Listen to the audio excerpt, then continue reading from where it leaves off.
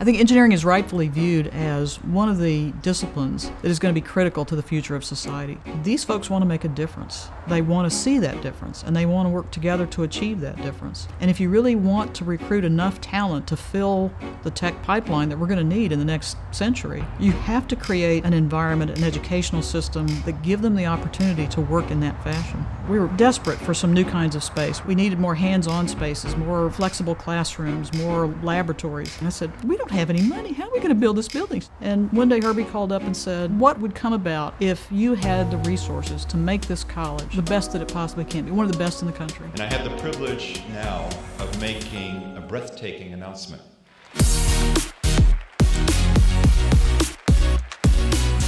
Herbie recognized the excellence of our engineering college. He grasped its potential to become even more exceptional, and he generously provided the resources to move us toward that outcome. To build the facilities out and to get the faculty we're going to need to be able to become #1 in engineering will take a lot of effort and it'll take a lot of cooperation. And we hope that our alumni and others will see the value of contributing to springboard us into the future. The investment that Dr. Wertheim has made really speaks to his commitment to the College of Engineering and the University of Florida, to his foresight to see that awesome research was happening here, and this is the place to be. So it's really exciting. So Herbie steps up with a big gift, and then it just starts to snowball.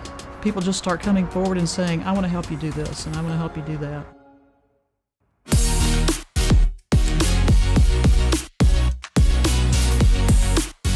I've teamed with NVIDIA and the University of Florida to make UF Home the fastest, most capable AI supercomputer in academia. We're all witnessing a significant moment in the history of the state of Florida and the University of Florida.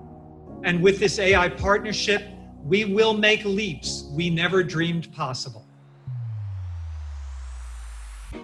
I absolutely believe that 100 years from now, our alumni are going to look back at this time and say, wow, look at what happened in the first part of the 21st century. Look at the strides that Florida made. That was an inflection point for us. But all that wouldn't have been possible without the campaign. We've set ourselves on a tradition now of not being afraid to continue to think big. The campaign really raised our expectations of who we should be and who we could be. And because of that, now who we are. The whole university has risen up. It's Florida's time.